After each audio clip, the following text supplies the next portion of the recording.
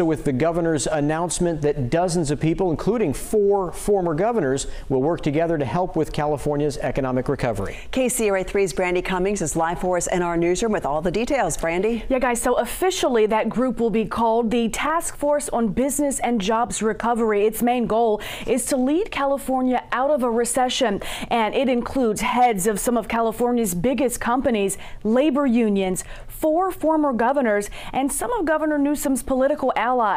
Not all of the names are people who are a part of this task force. Not all of the names, rather, were released, but they will include the likes of Disney head Bob Iger, Apple chief executive Tim Cook, former Federal Reserve head Janet Yellen, and former presidential candidate Tom Steyer. This afternoon, I spoke to him about California's recovery. We all know that people are hurting now, and that we have a, huge health crisis on our hands. And we also know that people are hurting economically across the state, and they're very worried about their jobs and taking care of their families.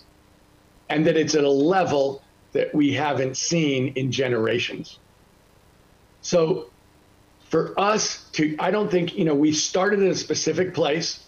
We're in this very sharp economic contraction, kind of a free fall. And then we're going to hit bottom and come out. And we're not going to go back to where we started from, Brandy. I mean, part of what we're doing in this task force is to try and make sure that we come out as fast as is safely possible.